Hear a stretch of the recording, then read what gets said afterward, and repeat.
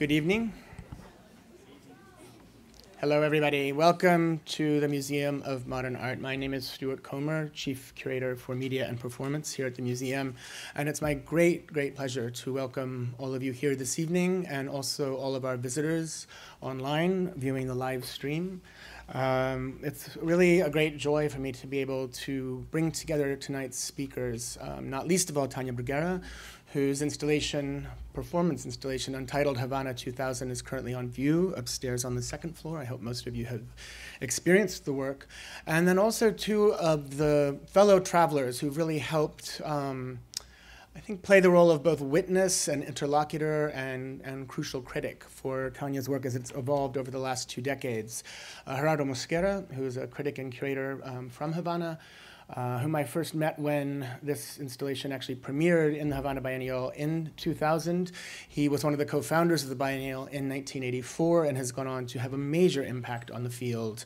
Not least, most recently, for those of you who might be able to get to Minneapolis in the next few days, an exhibition he co-curated, Adios Utopia, Dreams and Deceptions in Cuban Art Since 1950, will be closing at the Walker Art Center there in a couple of days. He has published widely, curated even more broadly internationally, but it's impossible to imagine any history of recent and contemporary Cuban art without his voice at the center of that discussion. Similarly, Claire Bishop has really, I think, been one of the most important theorists for Tania's work, but also someone I know that Tania has had an ongoing dialogue with as she's formulated a lot of the thinking and ideas behind this work. Claire's perhaps best-known book, Artificial Hells, Participatory Art and the Politics of Spectatorship, actually includes a work of Tania's on the cover. And I think that book in particular gets to the heart of why, in part, we acquired this installation and why it's on view here today, which I believe very strongly that this is a really key threshold in Tania's work between an earlier period of performances in which her own body featured as the primary medium. This was a moment in which she was coming out of a very rich history of performance and art in Cuba, but very much reenacting and reimagining the work of major figures like Ana Mendieta in particular, and really making that history a living one through her own body. As much as she was channeling art history, she was also channeling the lives of many people, many Cubans who'd come before her who were colonial subjects and people who had gone through great hardships. And much of this was, to some extent, rethought and reenacted through projects like The Burden of Guilt that you see here. But then in 2000, she was invited to participate in the Biennial in a fortress in Havana that had housed a military prison where prisoners of conscience in particular had been executed and tortured. This actually predated the Castro regime and went back many decades, if not centuries. But that said, in the Castro regime, prisoners of conscience in particular was subjected to these punishments. And as you see here on the site, it included a lot of these arched tunnel-like spaces that were then used that year. Artists were offered those spaces to present their work for the Biennale. Here you see the view looking out as well of the original space in which Untitled Havana was presented. Tania will go into more detail shortly about exactly how this work was conceived and how it responded to the context of that particular moment. But here you see the performers in 2000 in a piece that was very short-lived. Within a matter of hours, it was shut down by the Cuban authorities. Thankfully, I was one of a group of people that were able to see it in the few hours that it was available, and the work has really resonated very strongly in my consciousness ever since. So again, it is a tremendous pleasure to have been able to present it here at the museum. And I just wanted to give you a quick sense of what it took to reconstruct this piece, because this is something I know we'll get into in the discussion. Often there's a big debate about performance in the museum context. What does it mean to acquire or to buy an artwork and ascribe a financial value to it when so much performance art had actually tried to eschew the market? What does it mean to bring in live performers now who were not in the original site? How does Midtown Manhattan relate to a military fortress in Cuba? These are all questions that we talked a lot about in great depth with Tania as we developed this piece and really tried to think through the ethics and the politics of what it means to present such a staunchly political work in the context of 2018 here in New York City. I think what is so clearly powerful and central to Tania's work is that although it might seem to be site-specific or specific to one political situation, actually the work is far more timeless than that. And the lessons that we can learn from this piece, the intense emotional and psychological responses that many viewers have had to the work, in fact transcend the political moment in Havana in 2000 and are quite applicable today in 2018. Here you see the performers acting in this reconstructed work. One of the key factors in the piece is the immersive darkness that one encounters when one first enters the piece, something I think we would also like to go into a bit more detail with when Tania takes the mic in a few minutes. But before we do get onto it, this was clearly a very complex project, and it took an enormous number of people at the museum. I'm not going to thank everybody, much as I would like to, but in addition to thanking Tania for her incredible dedication, patience, and perseverance with this project, not least in the difficult times that she had when she herself was incarcerated, right as we were negotiating the acquisition a little over 2 years ago. But I also wanted to thank our 9 performers, without whom this work would not function, would not be available to all of you, and would not have any of the charge that it has. So I'd just like them all to just raise their hand. They're sitting here in the front row, and I'll read out their names.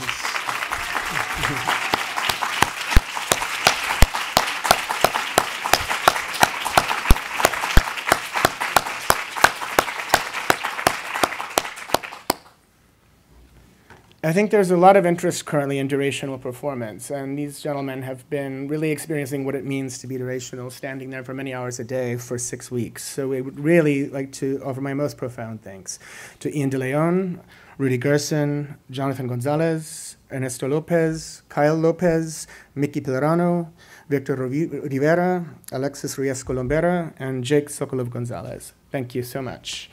In addition, I wanted to thank the education staff who've really worked hard to make tonight's event happen. Again, it's really an exciting moment to bring these 3 key figures together, I think, who really form the discourse that allows this work to really take the life that it has. So thank you in particular to Pablo Helguera, Jess Van Nostrand, Adelia Gregory, Devin Malone, and Mirto Katasamikisha. Thank you to all of you, and also to the core team that worked on the exhibition, Martha Joseph, our curatorial assistant, Lizzie Gorfain, our producer, and Kate Shearer, our assistant producer. Also, a big thanks to our international program and our CMAP program, who helped bring Gerardo here to New York, Iberia Perez, Jay Levinson, and Inez Katzenstein, whose first day was today as the director of the Cisneros Institute for the Study of Latin American Art and our curator of Latin American Art. And I think that's it for now. I've talked for a long time, and I would really like to hear what our guests have to say. So without further ado, please welcome Gerardo Mosquera. Thank you.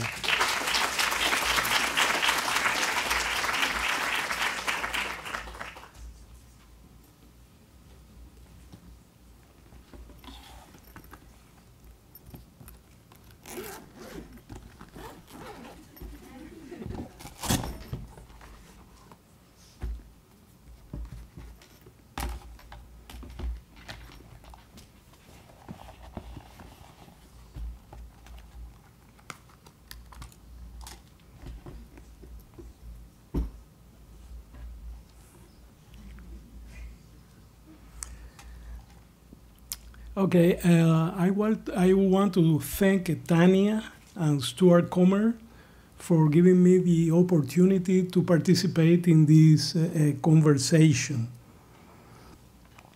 Well, you know, one of the many advantages of being old is that you have seen many things. And that gives you a perspective. So I'll be going back to the past to briefly present 3 examples of Tania Bruguera's initial work,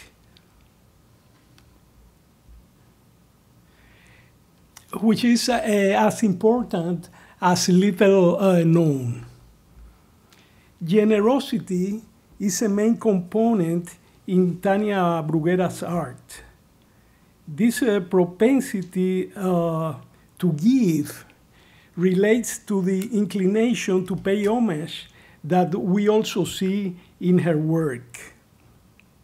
As you know, contemporary art has not been a favorable space for this. A notable exception is Felix González Torres, who incorporated generosity as a structural part of his work.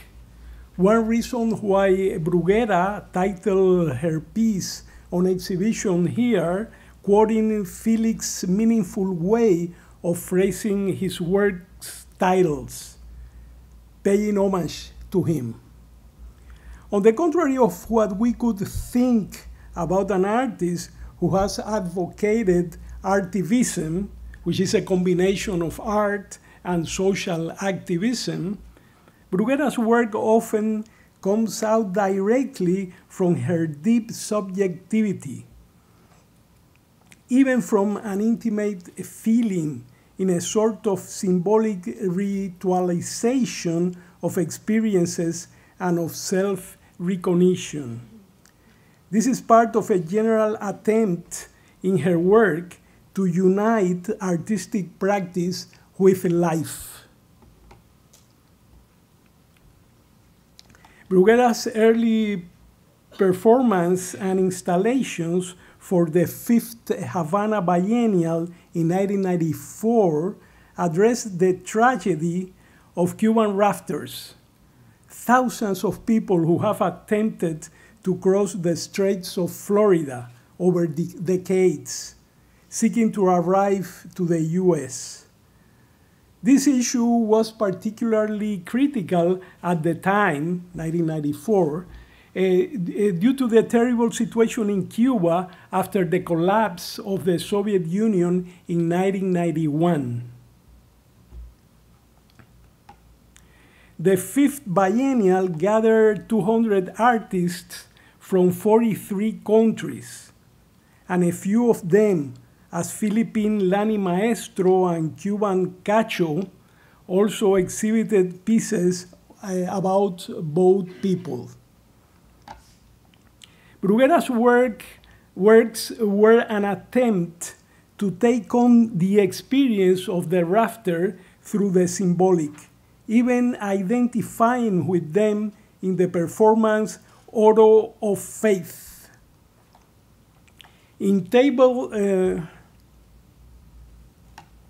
In Salvation Board, the artist also pays homage to both people through a refined installation that articulates, almost in a tactile way, the perceptual and semantic connotations of its materials: black marble, wood, and cotton. This beautiful piece was a memorial to countless Cuban rafters who have disappeared in the sea. It is paradigmatic about the interactions between the political and the aesthetics aspects of art, achieving a synthesis between both, keeping, I would say, that commitment to the aesthetic that Claire Bishop here has pointed out in another context.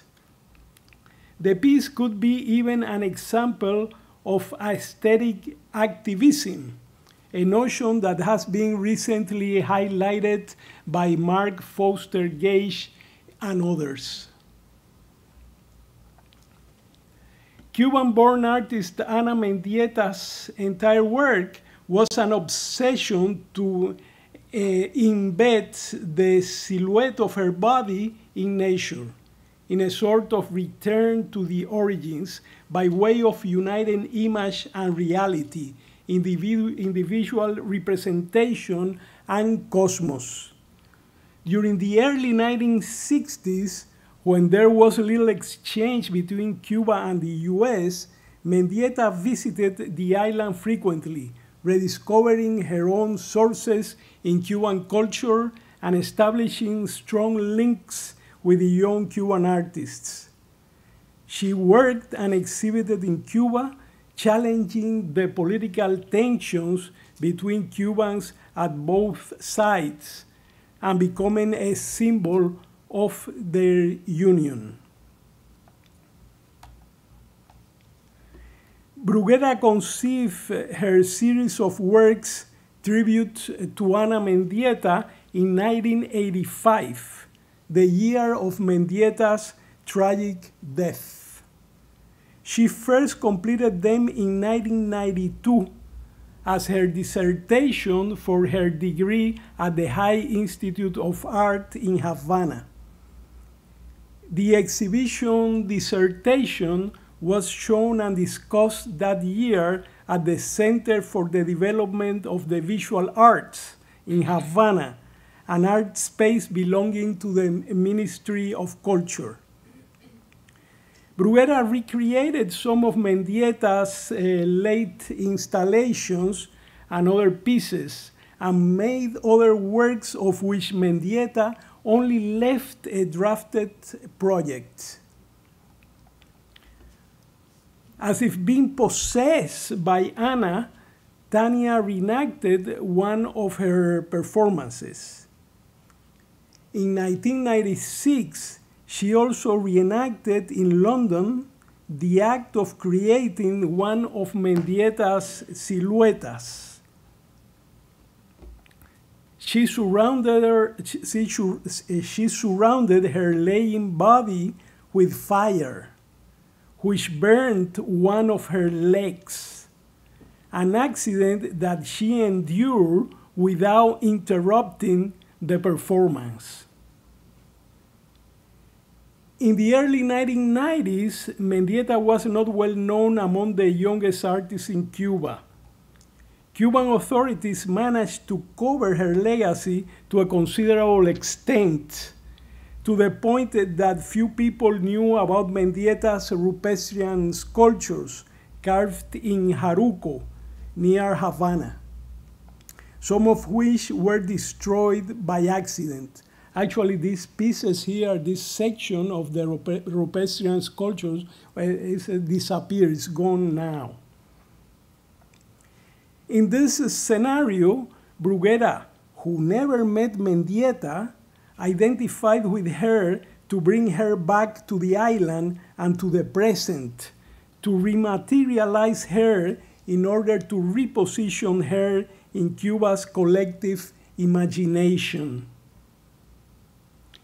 She promoted Mendieta's myth through what I see as a semi-religious artistic ritual, indirectly based on the phenomenon of possession, the highest liturgical moment for Afro-Cuban religions, which were a main source for Mendieta's work. We have to be aware that this took place before reenactment became a usual practice. As in Mendieta and in the late Cuban artist Juan Francisco Elso, who was Bruguera's art teacher when she was very young, Bruguera's early work involves a ritualistic approach to art. This was usually related to personal experiences and to her reaction to events taking place in Cuba. I feel that Bruguera's tribute to Mendieta closed the circle of the Cuban-American artist's work by symbolically solving, through a vicarious returning of Mendieta to her roots in Cuba, the obsession on which this last based her work. This sort of transubstantiation remains also as a utopia of a possible trans-territorial union of the Cuban people. Thank you.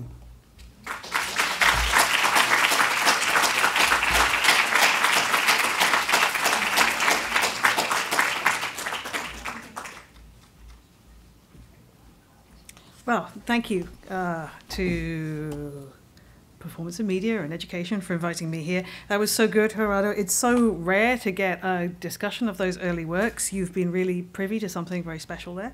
I'm going to take a different approach, which is going to be a little bit more theoretical and less historical. Some of you may or may not know that Tania and I have been preparing a book of interviews for most of the last decade.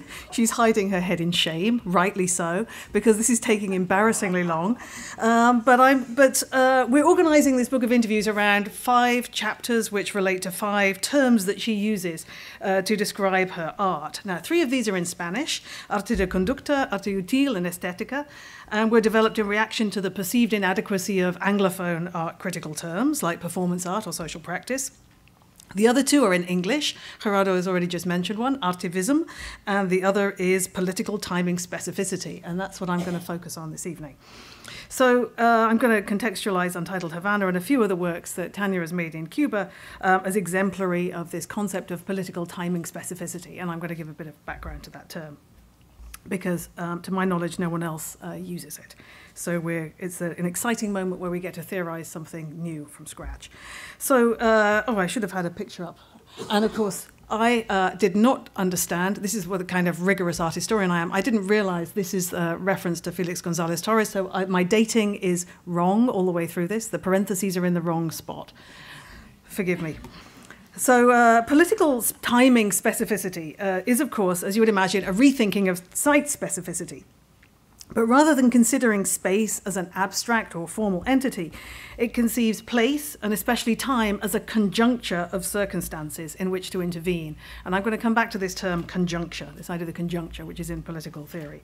So both site specificity and political timing specificity pay attention to context, but the latter, political timing specificity, places more emphasis on the contradictions and hypocrisies of a given moment and tries to expose them, rather than focusing with a long-term or stable notion of site. And I think if you want to compare over to maybe 2 classic examples of site specificity, you would take one of the examples of this would be Richard Serra's Tilted Arc in Federal Plaza, which of course is a very formal relationship to the site. Look how this Corten steel arc cuts across the paving of the plaza and sets up this sort of curvaceous dialogue.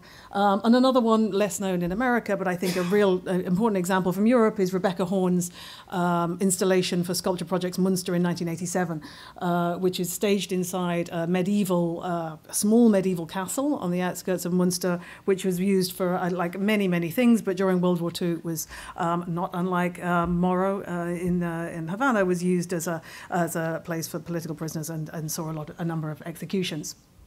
And Rebecca Horn, you probably can't see, has got like a whole system of little hammers and tapping and eggs and things. So, so these are different models of site specificity. One is very formal. The other one really deals with the historical resonances of a place. And that's a particular model of site specificity that I think Myung Kwon doesn't deal with in her book, but which we can track a lot of over the last 20 or 30 years or so, especially in biennials where people decide to respond to the historical resonance of a given place. So to come back to political timing.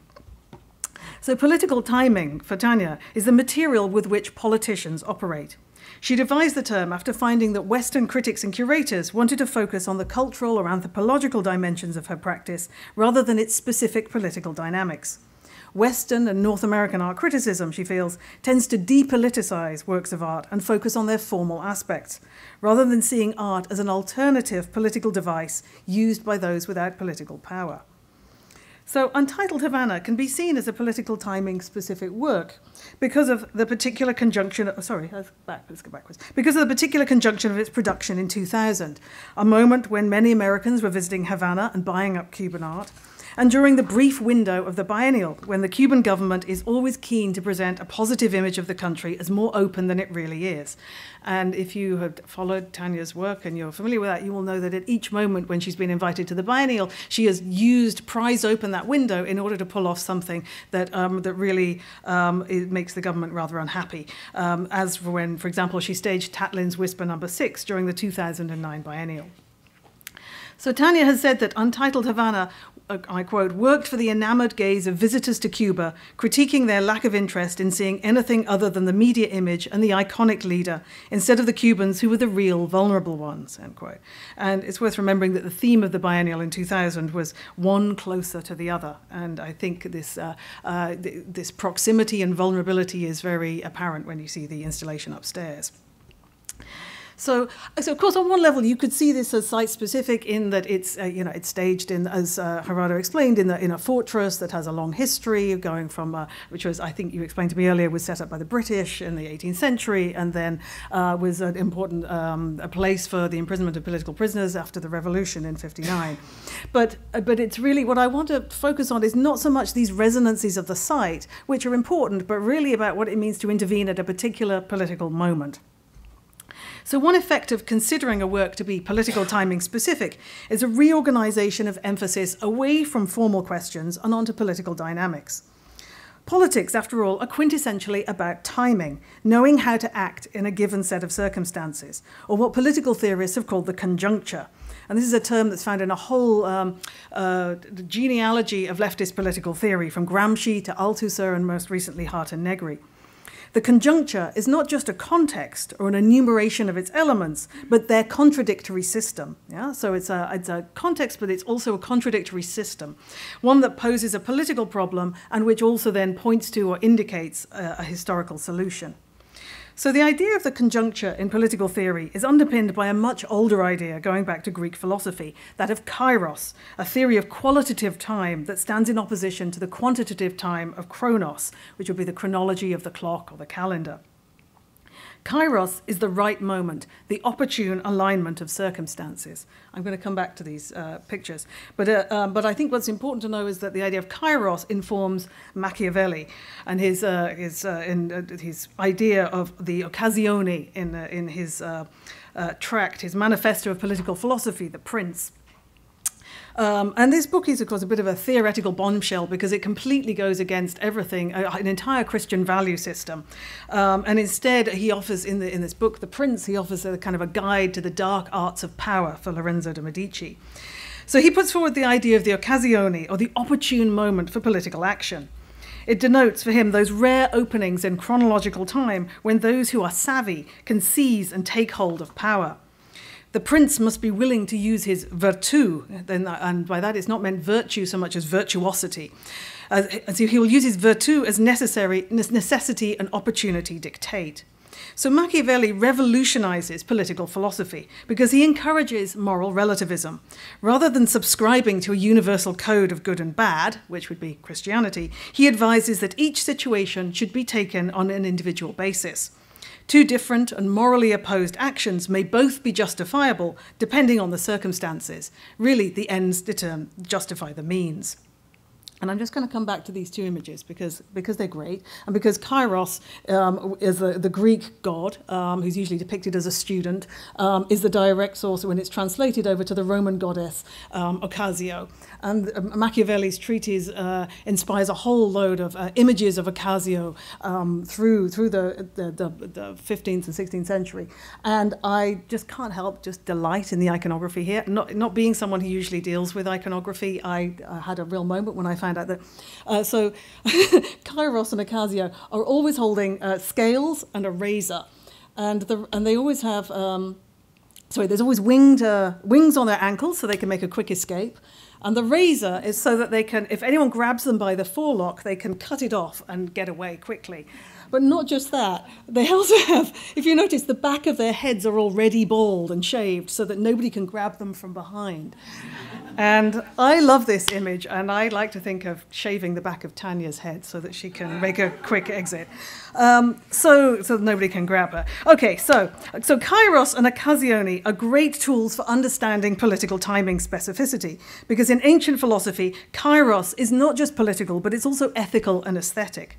And this can be seen in the roots of the word kairos, which are in archery, where it has a dual meaning, as an opening or an opportunity, and as due measure. Yeah, so it's two things. It's both the opening when something becomes possible, and it's knowing, kind of an accuracy and the right amount of pressure, like Katniss Everdeen over here. But also, isn't this the most kind of Renaissance? It's like Jennifer Lawrence by Botticelli, right? If you just fade the colours out a little bit. So kairos has this dual meaning as an opening or opportunity, but also as due measure, the right amount of kind of pressure and, in order to pass successfully through the opening. So this triple convergence of the political, the ethical, and the aesthetic, I think, can be seen in several other works by Tania, including the tribute to Anna Mendieta that Gerardo has just discussed, and a work I'd like to focus on more, post-war memory, two newspapers published in Havana in 1993 and 94. So the newspapers were produced during the peak of the so-called special period, following Russia's withdrawal of support for Cuba, which led, as Gerardo has also given us a great recap of, leading to food and power shortages so severe that people fled the island on rafts. The state systematically erased the history of those who left. And Bruguera has compared this moment to a traumatic post-war situation, and her newspapers stand as one of the only documents of this special period outside of tightly controlled official circuits. The newspapers attempted to disrupt the government control of Cuban history by naming all the artists, musicians, and cultural producers who had left the country, thereby keeping the memory of exile alive. And I think, am I right, Tania? This is the kind of the list here on the right-hand side of the list, all the names of artists. The newspaper also masqueraded as a catalogue to her first solo show at the Museo Nacional and was immediately seized by the authorities. Bruguera was brought in for questioning and decided then to immediately release the second issue before they could seize them, so that its circulation couldn't be halted. And this second issue here focused on the history of exile from Cuba, placing the voices of those inside and outside the island on the same page. Now, this doesn't sound like a great deal to us, but this is extremely provocative at that particular moment. And this second time, she was then hauled in for questioning again, but to her horror, this was the person, the interrogator, was her father, who was a politician and close to Castro. So the best and perhaps most elaborate example of political timing specificity is perhaps Tania's attempt to restage her work from the 2009 biennial, Taplin's Whisper 6, in Plaza de la Revolucion in December 2014, in response to the agreement between Raúl Castro and Barack Obama that sought to thaw the diplomatic impasse between the two countries. Although the performance was stopped before it even began, it resulted in a 9-month drama played out between Tania and the Cuban government, each adopting their respective roles of dissident and oppressor. Each staged their own PR battle. Tania on social media, with the assistance of her sister and the international art world, and an action during the Havana Biennale, which was a durational reading of Hannah Arendt's The Origins of Totalitarianism. The Cuban government, meanwhile, battled inside the country, distributing a video to Cuban art schools that denounced Tania as a traitor and a troublemaker, removing her from the list of Cuban artists that international arts bodies could come and visit, and subjecting her to weekly interrogations. They also organised a team of men to noisily repair the street outside her apartment with jackhammers during her reading of Hannah Arendt. And I think I would say the war is continuing. Hackers have blocked her email addresses, and only last week they managed to close down her website. As I was trying to find images for this, I texted Tania, like, "Why is your website down?" And we realised it had been hacked. So this game or drama with the government underscores the extent to which political timing specificity involves the construction and manipulation of public perception. It's not just about controversy, therefore, such as the NEA4 in 1989, or Giuliani taking offence at Chrysophiles' painting The Holy Virgin Mary at the Brooklyn Museum of Art in 1999, or even Dana Schutz's painting Open Casket at the Whitney Biennial last year. These examples all concern controversy around the reception of a work of art. Instead, political timing specificity, like kairos and occasione, concern the artist's ingenuity for recognizing the right conjuncture, seizing the window of opportunity, and casting an intervention at the moment that will expose a contradiction. Using the media is crucial to this task of changing perception, just as it was for the Cuban Revolution in 1959, for the American election in 2016, and for every politician in every country every day of the week. Political timing-specific art uses these same tools to catalyze a situation in which these same politicians are invited to intervene in return, and which, unbeknownst to them, by doing so also reveals their true nature and agenda. That's it. Thank you.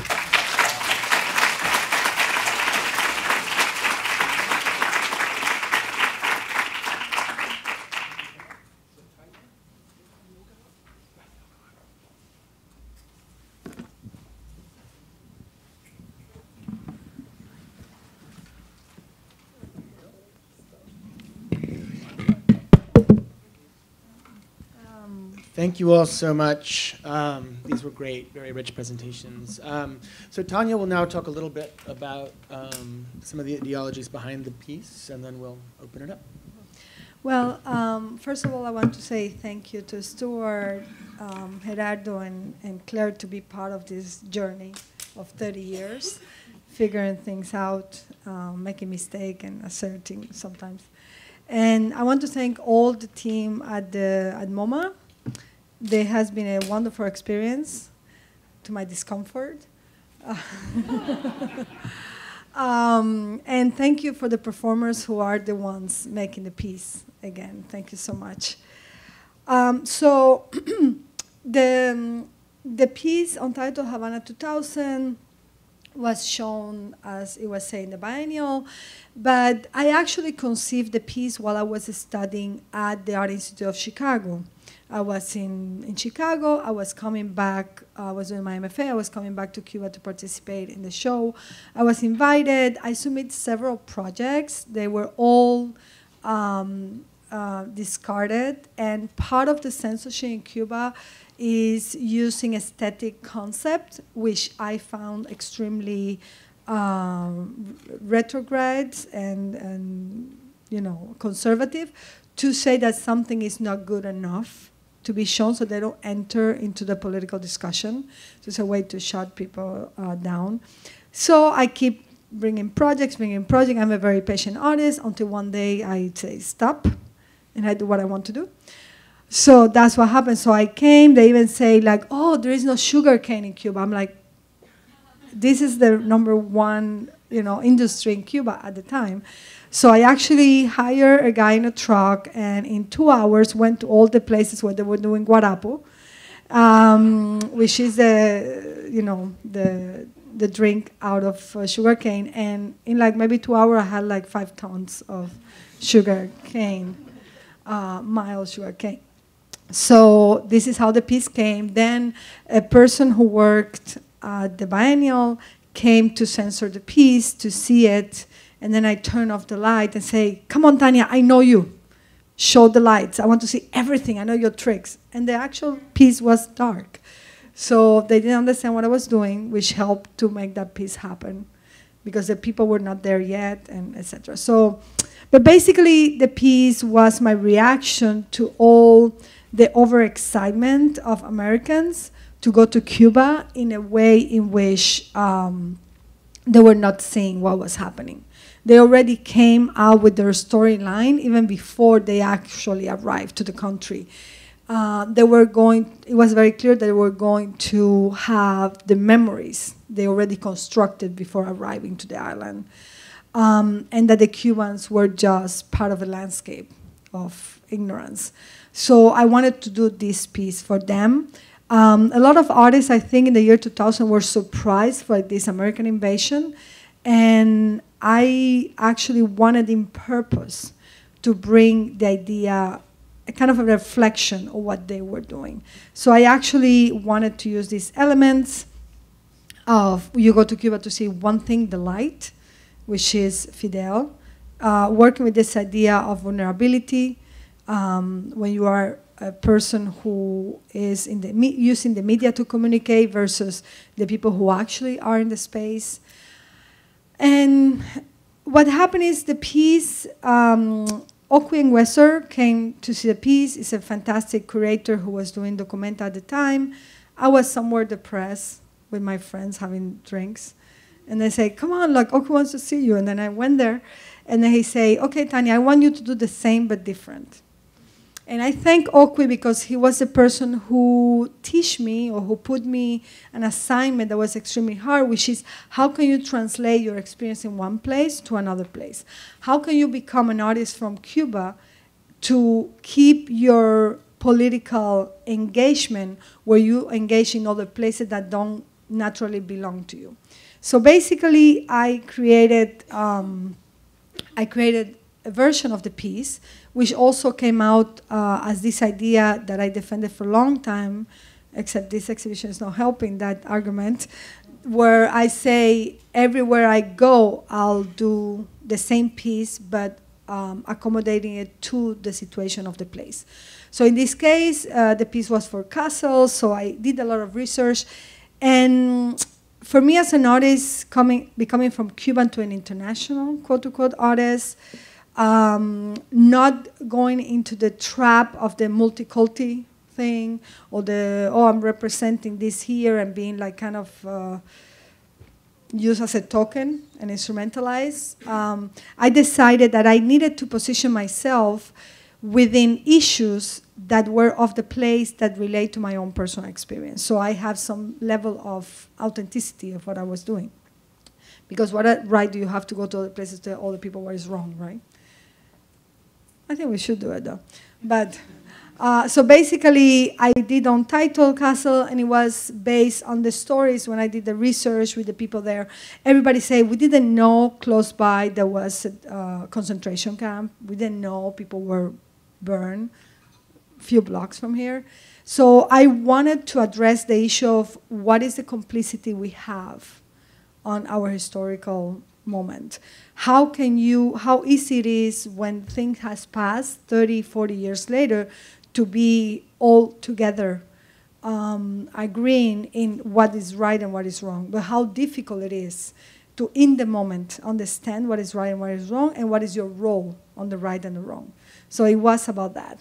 It was, physically speaking, it was the opposite of the other. It's too much light, because I felt like the history of Germany was so much talked about that sometimes we couldn't see.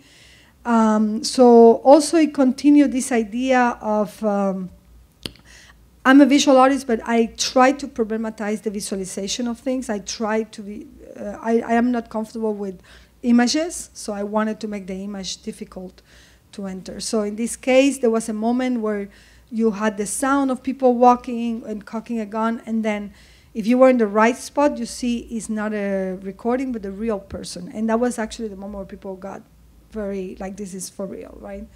Somebody with a gun. Then I did a piece for Moscow, and in this case, I was concentrating in the idea of like the KGB is one thing that is related to Cuba. And and then I decided to use this idea of the spectacle, how you can trick people into looking at something while something else is happening, something many politicians do. So in this case, you had these beautiful performers for the piece, and people enter, and they were very excited to play with these animals, and then they were taking a family portrait. They discover once you give them right away their photo that in that portrait is the creator of the KGB. So it's part of the family. Another piece I did was in Bogota, and this piece for me was, I mean, all of the series is about the political imaginaries that we create. And in this case, back then we used to say Colombia. Unfortunately, the thing many people relate to is the drug, although now Netflix is not helping with all this, like, you know, El Chapo and all these things, you know, things about drug in Latin America. But in this case, I wanted to address actually a question.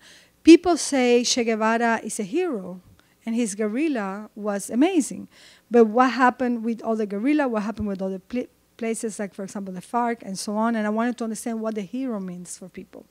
So basically, I invited Desplazado, a leader of Desplazado, which is a national program they had in Colombia at the time to bring people from the war zones into the city, but they were never integrated. So it was very, you know, abandoned people, basically, with a lot of troubles, social inaccess and so on.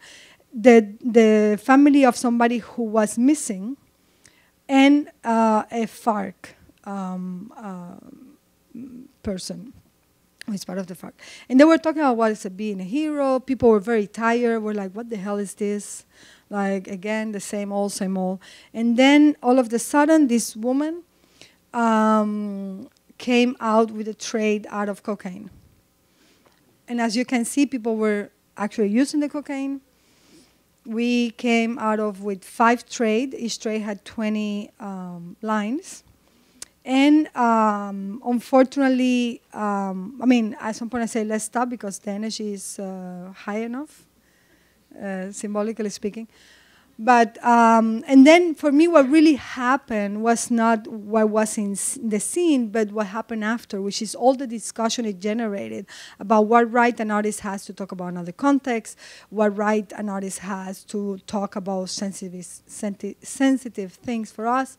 And also it helped me to understand that my work is not what you see and what you experience, but it's only the staging of a problem that you have to solve yourself. Thanks.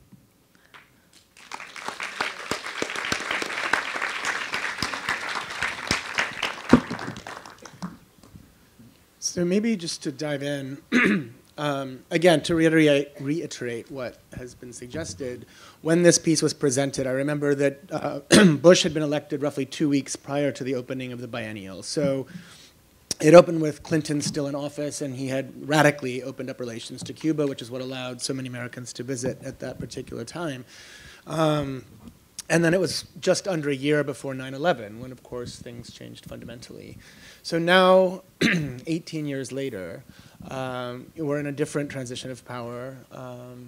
And I guess this is a question partly in terms of what is the role of the museum in terms of framing these narratives, these historical narratives? Because some of this work might function better as documentation. Some of the work, at least in this case, we have attempted to reconstruct or restage. And I find Clara's argument very compelling about political timing specificity, but then one of the big problems for performance in the museum context is how do you deal with the space of history and the space of the archive, and when is it appropriate to make that live again and to somehow revive or recuperate something? So in particular, I think, for instance, if you take Marianne Amaché, who is a composer whose works were intensely site-specific, and so there's a group of young composers now trying to grapple with the problem of how do we restage her work when, those sites often no longer exist. In this case, obviously, we're in a very different socio-political condition than what was happening in Havana in 2000. Is it appropriate to restage it in this context, and what is produced? And how does the passage of time impact political timing specificity? I think the fascination of the American for Cuba is still there. A fascination that is irrational, that is blind, and that doesn't allow us to have a complex dialogue about our reality with others. So I think in that sense, I feel the same kind of conditions are still in, because it's the kind of same viewer, let's say, quote to quote, who will approach it in a way. But I think in terms of restaging or redoing works, I feel that the museums and the artists should be also responsible of preparing the audience for it. And that's something we work a lot on here. This is why when you enter, there is this big text that you can read something about the context, but also you can read the interviews with the brochure. So I almost feel that it is as important to prepare the audience, because we rely too much on aesthetics, and the idea that aesthetics are categories that do not, don't move and don't change. And the fact that something was amazing in 1965 doesn't mean that now we'll be having the same reaction. So I advocate for two things: either a very historical redoing of a piece where you have to explain what was the sensibility of the moment, or an update of the play. Yeah.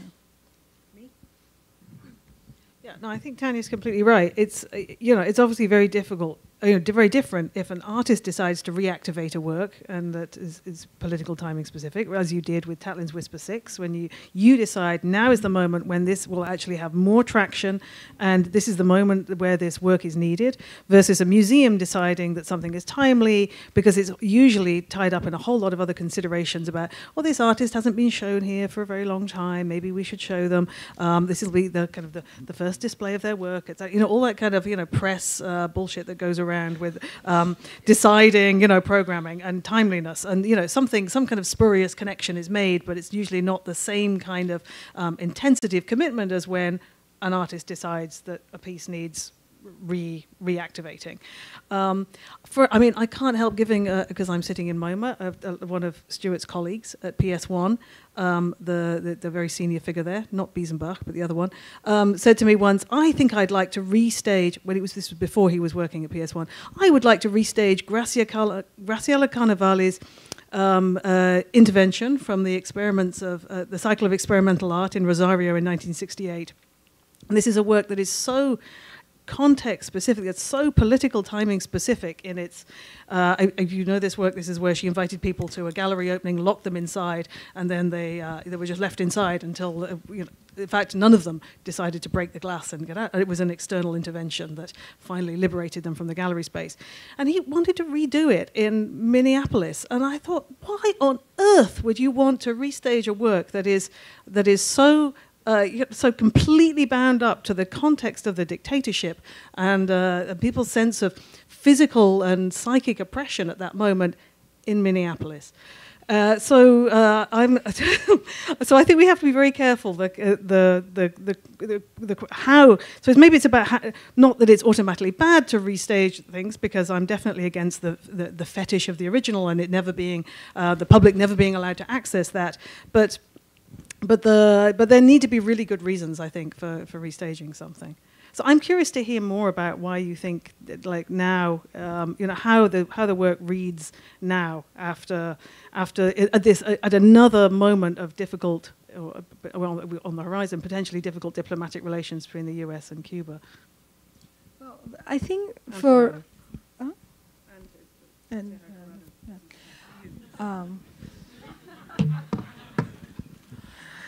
So no, I feel that I mean, when we start talking about the peace, the situation was very different. Now I feel that more the relation between Cuba and the United States, for me, because the other thing is, when we see the work again, there are always other aspects that can come to the forefront. It doesn't have to be exactly the one that was originally important, because pieces have different issues. So in this case, I feel that the issue that is more current right now is the fact that people have left to, quote unquote, strong politicians the faith of a country. And this is something happening in the United States right now.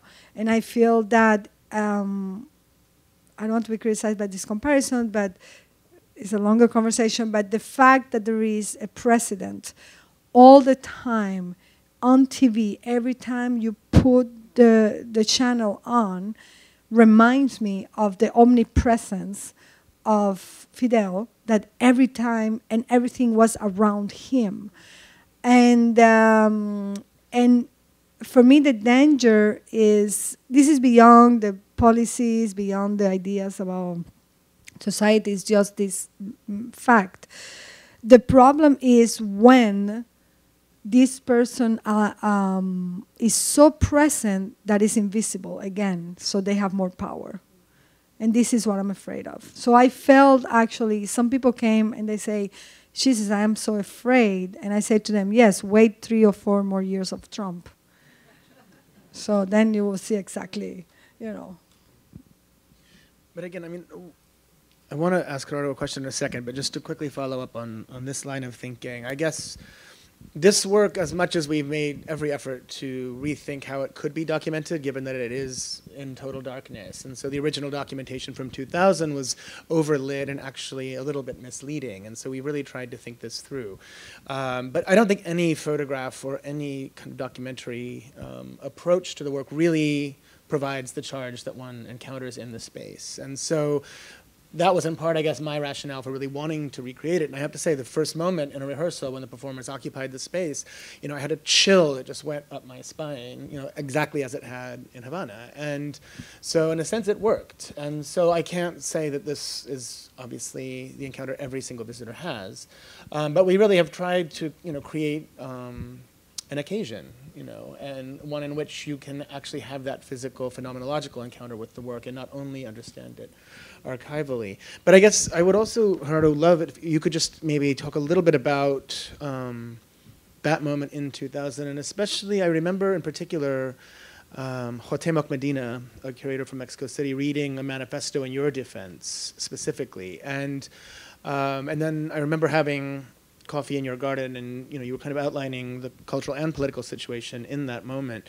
But it was very clear that you were under constant surveillance by the government, and it was a very troubling time for you. And somehow I just find this piece, at least for me, really synthesizes a lot of those concerns, problems, and just this constant sense of surveillance and fragility and vulnerability. So maybe you could talk a bit about how that year, the biennial, compared to previous years, and what was at stake.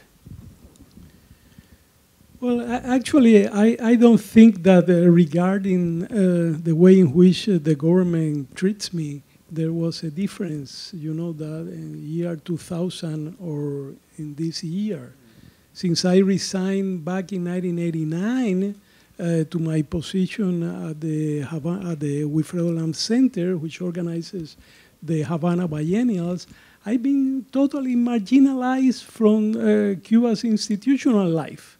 That means I can't teach, I can't curate an exhibition, I can't publish, I don't even participate at the panel discussion in my own country.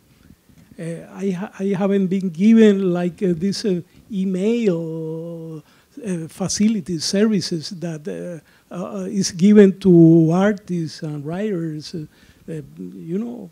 up to now. So I think I have been like under a constant pressure. And I don't know why. Because I do know why, because of my critical position regarding the political situation in Cuba. But I think that they, in a way, they don't like me also for other reasons, because it has been like kind of too much. Because I'm not the only critical person in Cuba. I was reading Leonardo Padura's great novel, The Man Who Loved Dogs, which is about Trotsky and Trotsky's assassination. But actually the novel is an overwhelming deconstruction of the socialist utopia.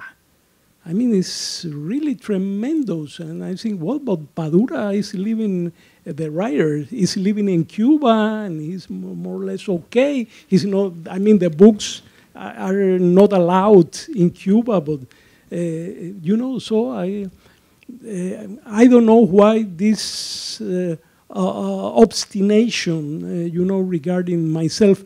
I think that what happened, Tania, with this work, this fast censorship that it suffered, was, I think, because of the Fidel Castro's presence on the monitor, and which I was telling you something about that. I would like to mention that here, because it's a kind of a contextual aspect, that if you enter the installation here, the work, well, you will look at the TV as a monitor. It's a monitor which is part of an installation and a performance.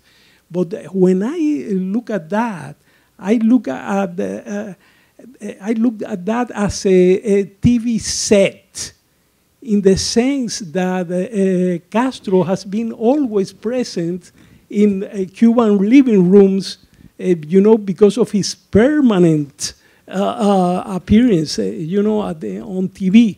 Because he was using TV to rule the country since 1959.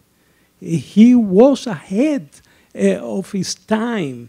Even before the Nixon-Kennedy debate, in which TV became here like an important factor for politics, he was using TV constantly, so the TV monitor was also like a sort of monument.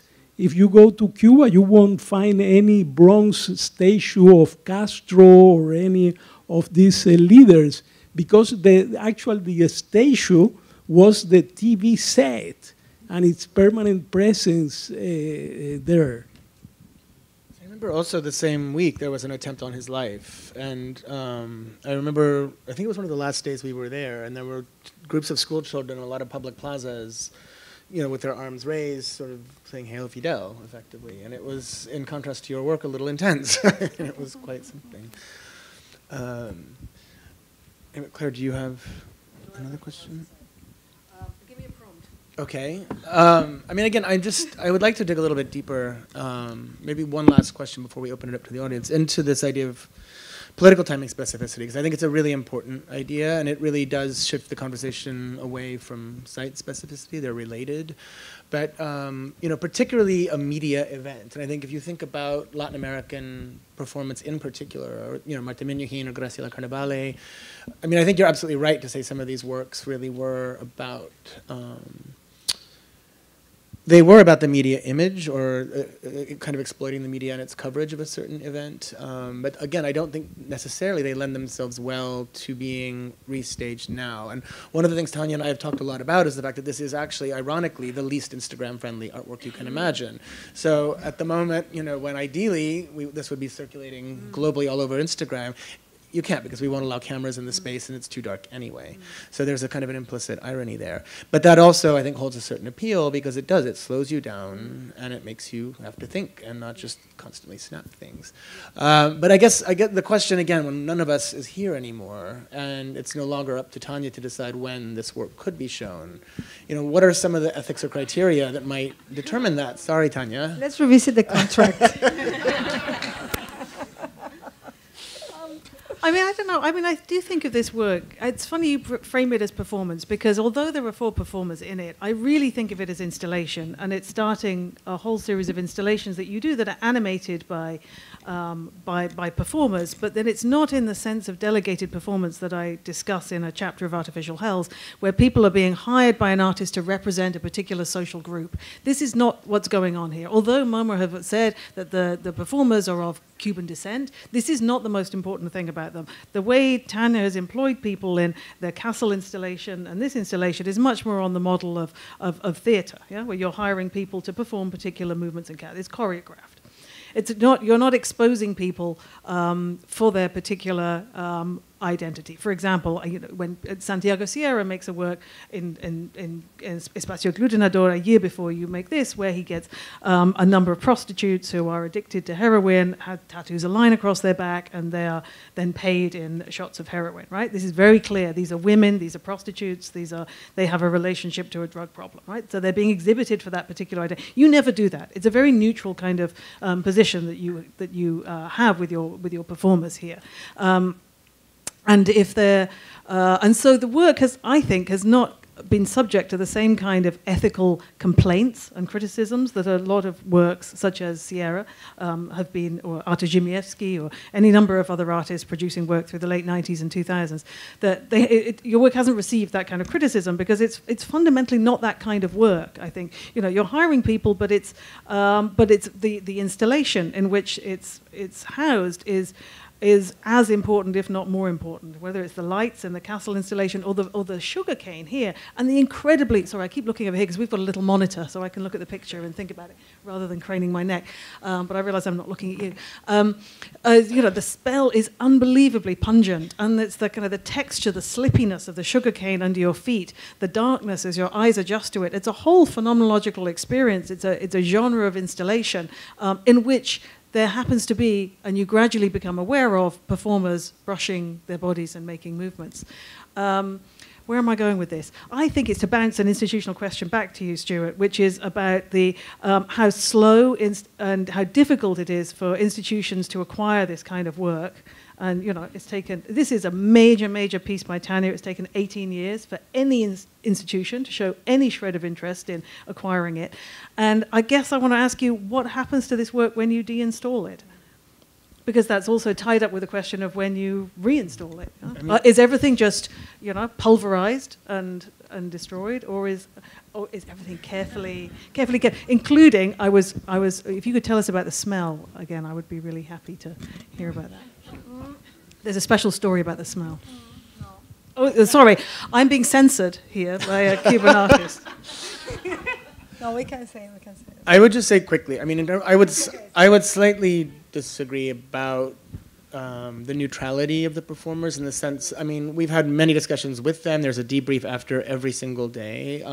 At least two of you had relatives who were tortured or killed in similar prisons, and so I think a lot of you that are wasn't hiring criteria. You weren't seeking Cubans whose relatives have been. No, not at all. But we were. But it was a criteria of Tania's. But it's a fortuitous coincidence. Right, but I still think at this moment in time, a lot of Cubans are still working through these histories in very personal ways, and I think that probably, arguably, could lend the work a charge, because I don't think a body, even if it's going through fairly repetitive task-based movements, doesn't it has an aura. It does have a charge, and I think that's partly what one feels in the space. We can. But as you would with actors, and I mean, as if there is such a thing as a neutral body. But it's. I mean, and I think it's great that you've done that here because it's really grounded a piece that could have been, helicoptered or parachuted into New York. It's really given it a different texture, and it's shown a commitment on the behalf of the institution to kind of rethinking, who and why the performers are here. But it's not as crucial to the work who the performers are as, for example, the sugar cane or the darkness. I don't agree. Why? Because I think actually I gave them a lot of headaches because for me it was so important that they were Cubans or from Cuban descent. Because I feel that in my work, part of the material, and sorry guys, but part of the material of the work is the history that you carry with you. The political history, the economic history, the social history, the gender history that you carry with you.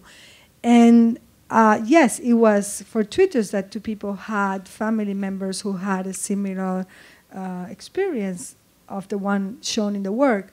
But it's not fortuitous because I don't know the exact number, but probably, 7 out of 10 people have that experience in Cuba.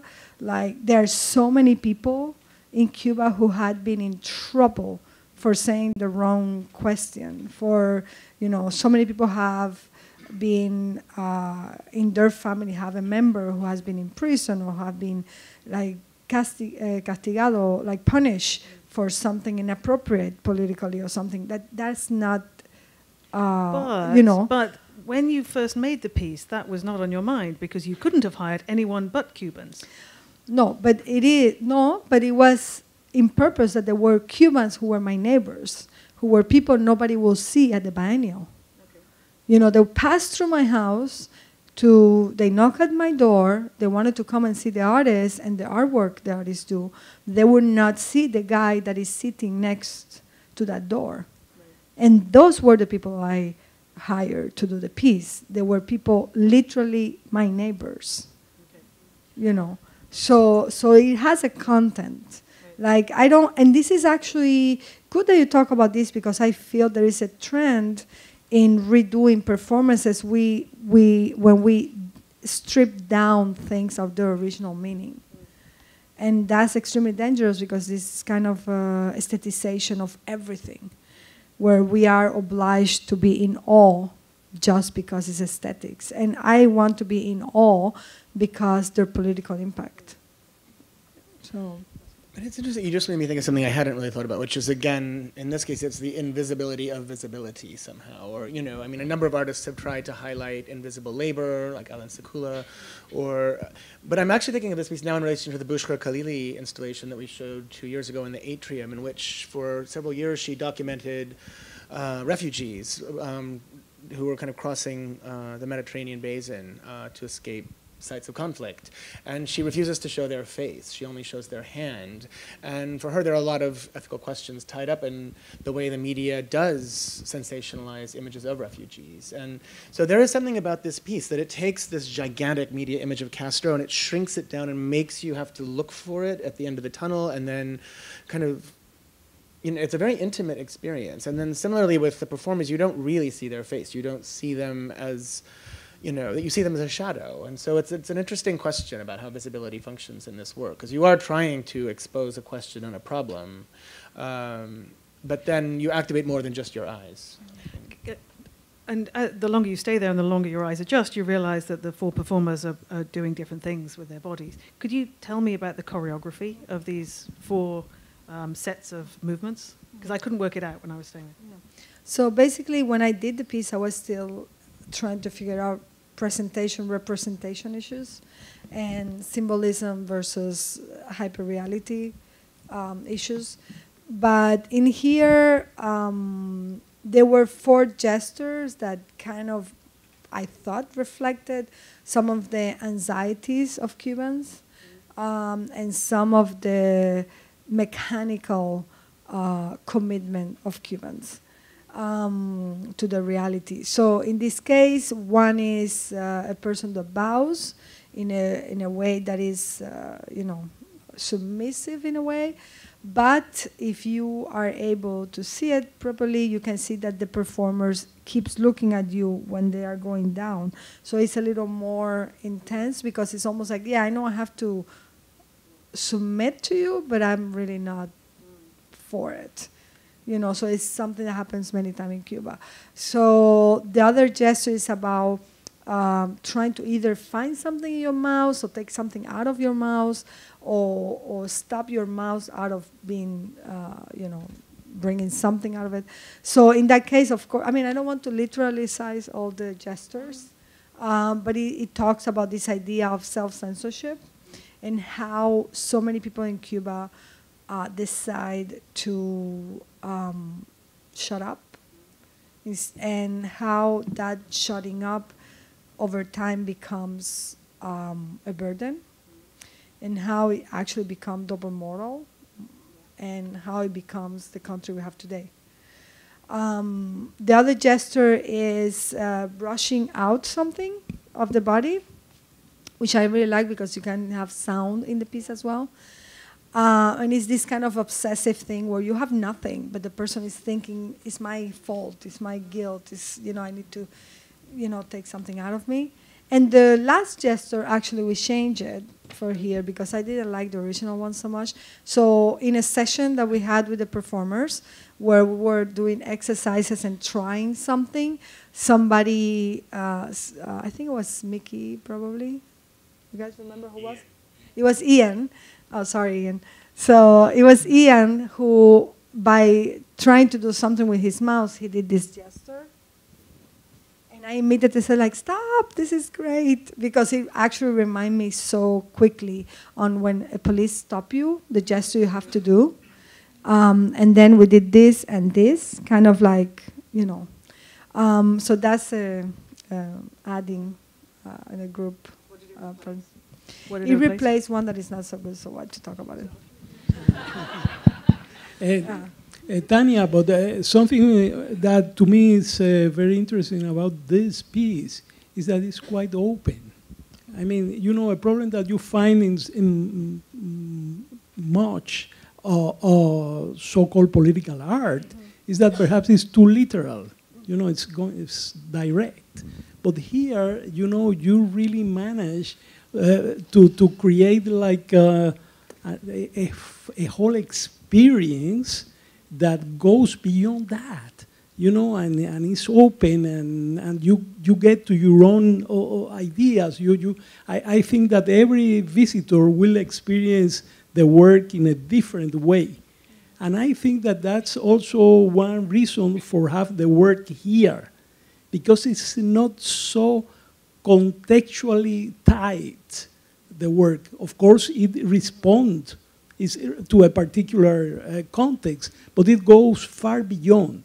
It's more about an experience difficult to describe, about control, about power, about the feeling in a vulnerable situation. And I think that that's one more reason why this work in particular is so important in your career. No, I agree, but very quickly, I know we have to open to the floor, but it is true, but at the same time, I feel like the Cubans who have come to see the piece, the Venezuelans who have come to see the piece, and some Russians who have come to see the piece have a very different experience. Some of them in a very deep emotional manner that maybe for others is just some landscape far away, you know, so. No, but what I was saying is not that it's not received as the political, as a piece introducing a political message, but this message is broader, is open. And then last thing, because I really do want to give you all a chance to ask questions. It goes back a little, I mean, Clara, at some point I really do want to talk to you more about the reading through Machiavelli, because I think it's very interesting. But one of the performers had also mentioned Pasolini and Salo, and and then we talked a lot about Plato's Cave or Michelangelo's Slaves. You know, there are so many moments throughout history in which ideas that circulate in this piece and in a different way for every viewer. But again, this is what for me gives the piece such a timeless quality. So, on to all of you. If you could all speak into the microphone and just wait patiently for it to ensure that everyone can hear you, and we are recording, so our friends out in cyberspace will want to hear your questions as well. We have one just here in the front, please. The mic's on its way. Here you go.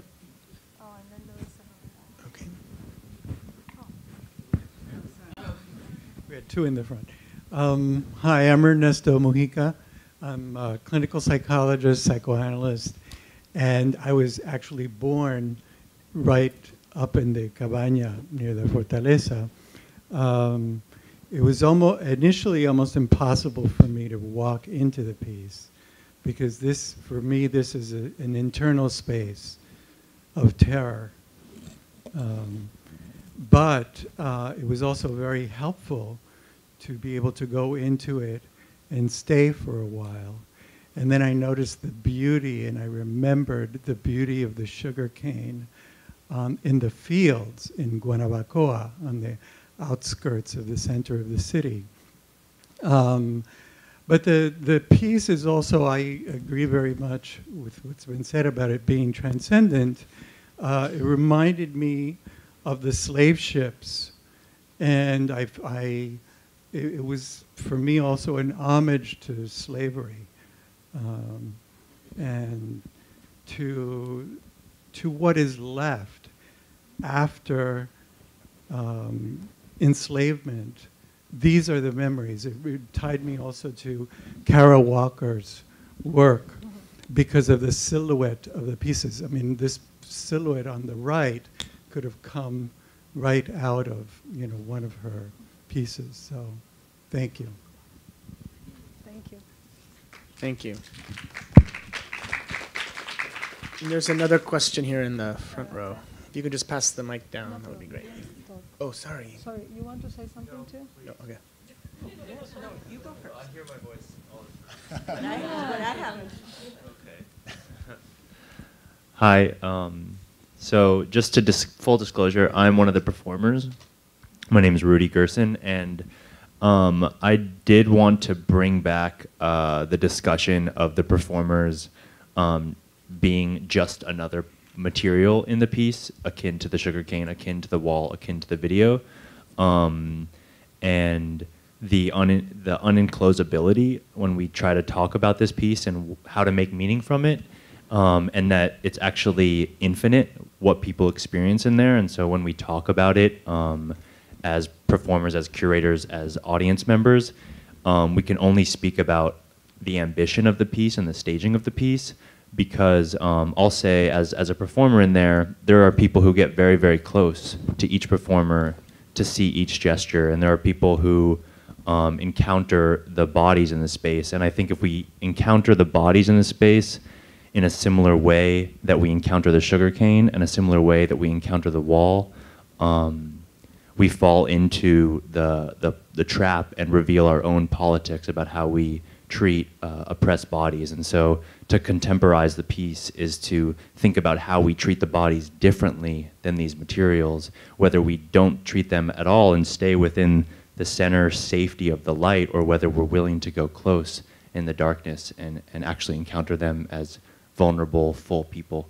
And so I don't have a question, but I did need to say that as one of the performers, that it's profound when people either encounter us as just part of the aesthetic landscape, and when they encounter us as bodies stuck in this artificial hell. Well, can I respond quickly? I mean, I would really not want you to go away with the idea that I thought of your bodies as equal to the other components of the installation. And you're speaking on a very pragmatic level of how people come into the space and react to you. And of course, your bodies have an incredible charge and a frisson and do something in terms of our interaction with the piece that cannot be accomplished by mere material. I'm not a new materialist who sees all matter as equal and equally vital. Some are definitely more vital than others. I was trying to make a distinction on the level of semantics and signification within the piece, and about whether the performers are as redolent with meaning as individuals as some of the other components of the work, because there has been a tradition of performance over the last 20 years or so, which is really actually the opposite of this. It's really about objectification. Yeah? Under bright light, in a harsh white gallery space, nothing, just exhibiting people. And this is, you know, you are exhibited, of course, but it's much more subtle, and it's not done with the same brutality as some of these other works that have been done over the last 20 years, which I referred to as delegated performance, and a crucial strand of that work has been exhibiting people for their particular social demographic. But anyway. Susana Torreya Laval. The U.S. has always consumed Cuba. Its stance towards the island, its people, its products, its culture is one of consumer. Do you see any hope in turning that around, making the Cuban people visible to the U.S. that goes there to consume it? And where would that hope come from? Well, I think it's up to Cubans to do what is best for Cuba. And I think once the Americans understand they should be somebody accompanying us and not somebody telling us what to do, some people who can be there as a reference, like other people, Europeans or other Latin Americans. The problem is when the Americans want to be the rulers, when they want to export democracy, when they don't let people have their own way of ruling themselves. For me, this is a problem they have not solved in the United States. And I personally, as critical as I am of the Cuban government, which I continue and I will continue to be, I will be as critical or more of people in the United States trying to do that to Cuba.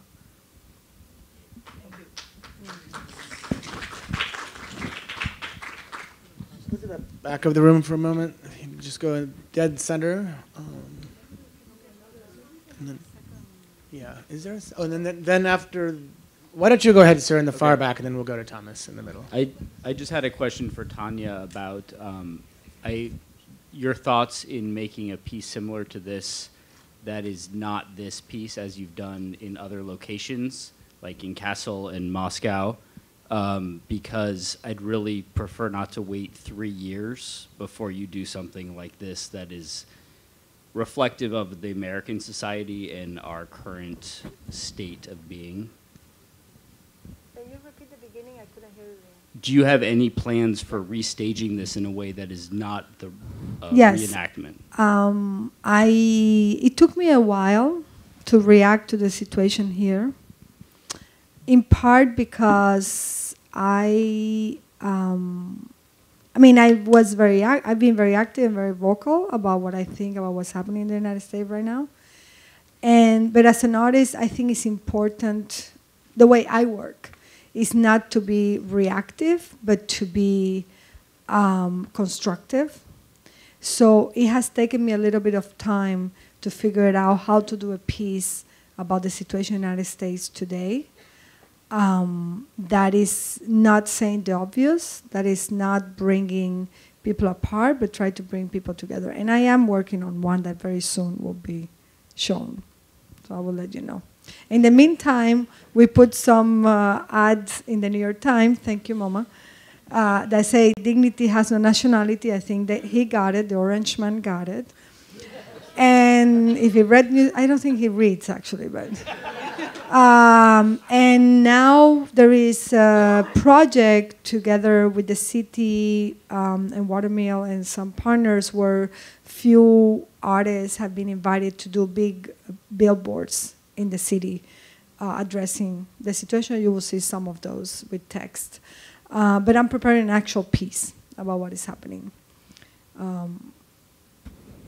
So the fact that the work was immediately censored by the Cuban government suggests that it's a kind of unilateral critique of Castro, but at the same time, the kind of submission that the performers so beautifully embody and make palpable in the viewer's body suggests a kind of adoration or veneration of Castro as well. And I guess I'm curious within that duality of veneration and adoration on the one hand and critique on the other hand for this idol, if you can talk about that symbolically and how that gives on to kind of ambivalence around the status of socialism globally in this piece, in the materiality of this piece. Yeah, I think this is great. Also, I mean, the Cuban government is so afraid of its own people that could not handle nuances, could not handle subtleties, could not handle critique. Could not handle doubts, you know. So anything that is not completely declaratory in a way that is understood by them, aesthetically speaking as well as politically speaking, because you can do something in favor of Fidel, but if they don't get the aesthetic of that, if it's a punk performance, they'll be suspicious just because of the form. Just be Marxist, the form and the content, the same thing, right? So I think that's one thing. The other thing is my position as an artist, not my position as a citizen, but as an artist, is like art should not be a pamphleto. Art should not be a propaganda piece. It should be an opening into yourself. And it is a moment in which you confront yourself about certain situation, either political, emotional, economic, whatever, you know, identity. So in this case, I feel that I don't try to tell people what is right or what is wrong, but they don't like that either. They don't even allow the questioning, you know. So I think that's one way. The other thing is the characters, and we talk about this a lot with the performers, that there is some sort of transition in the meaning of the figures. For me, as an artist, at the beginning, they were like Atlantes, like the people who sustain the buildings, this invisible building that is the power in Cuba. Then they transform itself into this kind of a slave figures, and they end up for me as this kind of like broken machines, you know. So I think that's for me the kind of narrative of that. For global socialism, I'm not equipped to discuss that right now here. Stay tuned. All right, just here. Yeah, there's one in the back. Can you come down to this member? Thank you.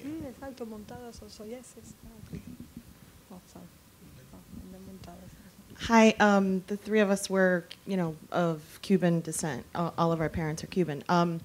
One of the questions I have for you as an artist and sort of moving about the world is surveillance, right? So I met one of my friends, Cuban friends' cousins in Spain, not in Cuba, and I asked him, what's the situation in Cuba? And he looked at me, and he just didn't say anything, and he kind of nodded like, don't ask me because I'm being watched.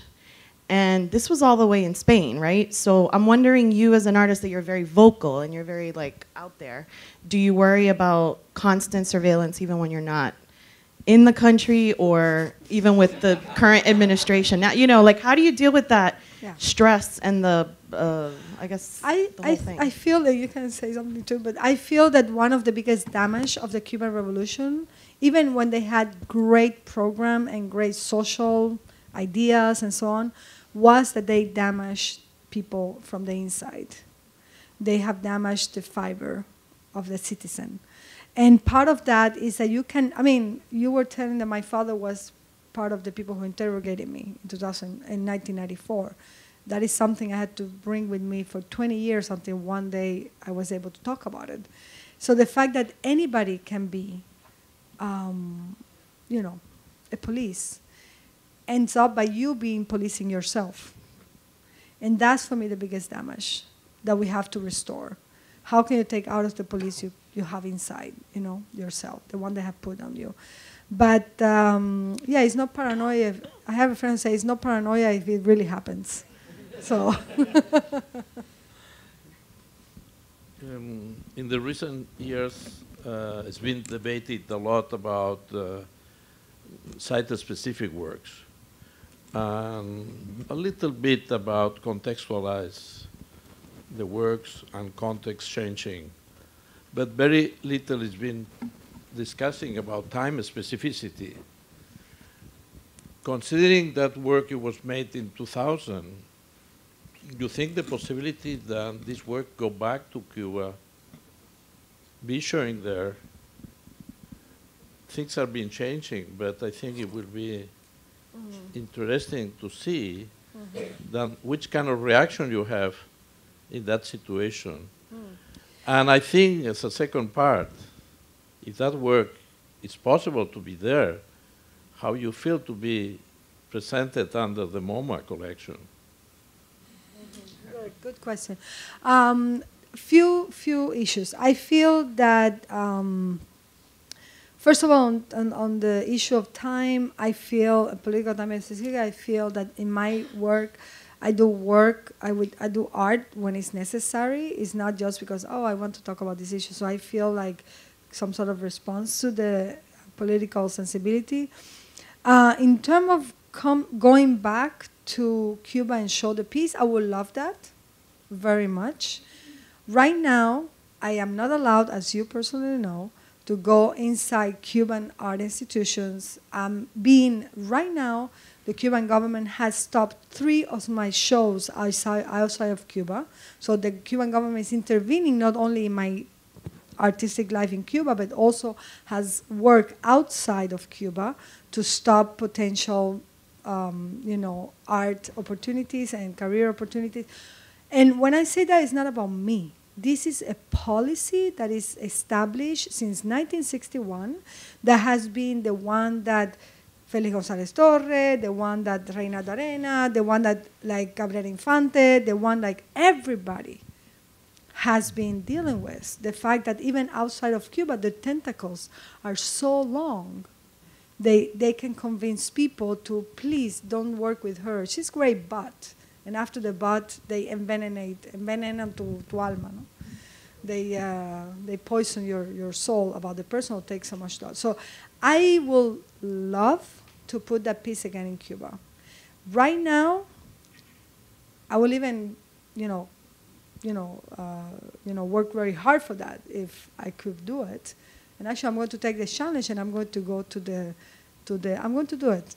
I'm going to go to the Centro de Froilán and ask them, or the Museo Nacional, and ask them if they want to do this piece again. And I will promise to record it and to share it online, the answer.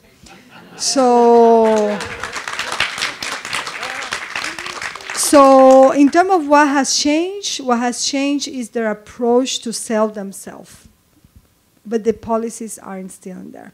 Right now, Fidel, his last wish was not to be made a statue or a monument about him. So unanimously, the Cuban government, the Asamblea Nacional, decided to make a law in which you don't do any monument about Fidel. The only exceptions, you cannot use his name in any school, anything.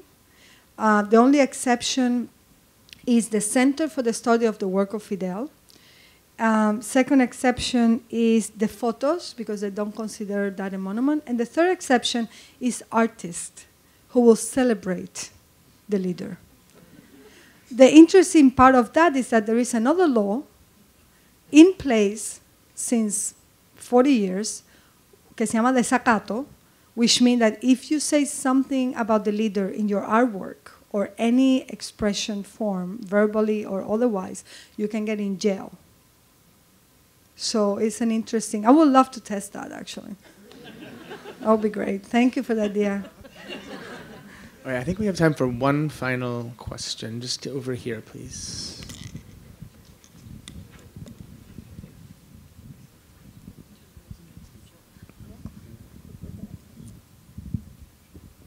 I don't know why I lunged for it. I just wanted to ask you about the journey and also the performers, the journey that you guys had together in putting this piece, working on this piece at MoMA.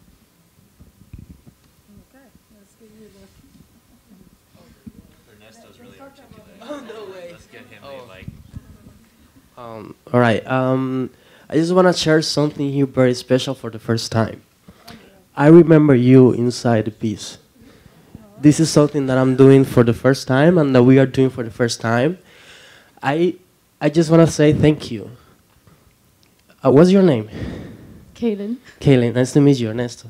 Nice to meet you.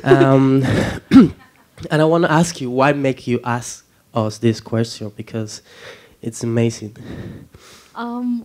Well, I'm a performer myself. Okay. I'm an actor, and I am really interested in this kind of performance art. And it scares me, and I don't know much about. I know about it, but I need to educate myself more on it. But it's something that I really would love to do myself and venture into. So I would just love. I admire this piece so much, and it really moved me. So I would just love to know the journey that you guys had together. Because one of the things that we have been discussing a lot on the debriefs after the day is the interaction and the participation of the audience in this piece, which is very important, and we haven't talked about that yet. So how like the reactions, the interactions, the way the audience express themselves or they don't express themselves when they walk into the piece somehow made a cut in our performance every day. In also we've been talking about that like a couple of days ago, like because sometimes we feel uncomfortable or we feel like vulnerable or we feel like observed by the audience in different ways, and it took us a long time to understand, at least myself, like half journey, like how important the reaction and the interaction of the audience is. And talking about political timing and the fact of showing this piece in the context of this institution, of the Museum of the Modern Art, it's very important. And as Gerardo was saying, like the piece, so it opens more and more and more, and it becomes more clear and more like useful. And it tells a lot. I think that we should like talk more about like the audience interacting with the piece, because the audience of the MoMA, it's so wide, it's so international, it's so diverse, and we were talking about that the other day. So how this piece is like a condensed tunnel of how you could kind of like measure how the people are reacting in the world to the current times and what's happening in the world. So talking about the journey, it's a lot. It's very complex. It's a lot of work, beginning 18 years ago in Havana, and even before, right? And even like in 18th century in Cuba with the slaveries. And the most important thing about this piece, for myself at least, the huge war behind it and around it, it's Cuban identity, right? And how we have been all the time cursed somehow for the political moments, right? We have been colonized. We have like on the 40s, on the 50s, we've always been under the radar of political conflict. And then after the triumph of the revolution, it kept going like that, and it kept going like that. And even after the death of Fidel Castro, now no one knows what's going to happen in Cuba. That's the big question now. And so yeah, I mean, as I said, it's very complex, it's very big, and also the importance of how this piece has given us the opportunity to meet and to put together a generation of Cuban descent performers and artists, and under the wing and the knowledge of Tania herself, which is a great teacher. I want publicly thank you personally for this opportunity. Thank you so much for giving me that chance, and also having the opportunity to see how an institution and how, and I'm gonna finish with this. It doesn't matter. It doesn't matter your political. It matters, but yeah, I don't wanna be misunderstood. But the point is that art, nationality, dignity. Thank you. It's what is bringing us here together to do this. So it's what we have in common, what brought us together, not what set us apart. So I think that also it's this about. All right, thank you. Thank you.